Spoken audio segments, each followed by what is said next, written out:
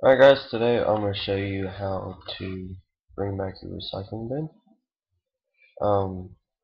Sometimes it'll disappear from your desktop. I don't know why it'll do it on Windows 7. I think on the older computers, you'll go down to into your recycling bin, and I believe delete recycling bin is right under it, but not on here.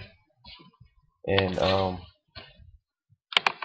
here I'll show you where to find it, just in case I accidentally delete it.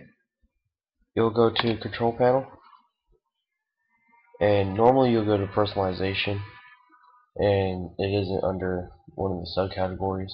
So all you really have to do is type in recycle and see it's under personalization, show or hide common icons on the desktop. Just click it, and as you see, when I unclick it and click apply, it'll disappear. If it's not on there, you just click it, click apply, click OK, and that's how you bring back your recycling bin.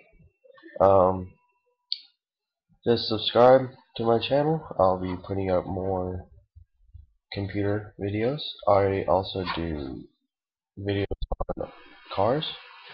If you have any questions, just comment or send me a message and I'll see what I can do. Thank you for watching.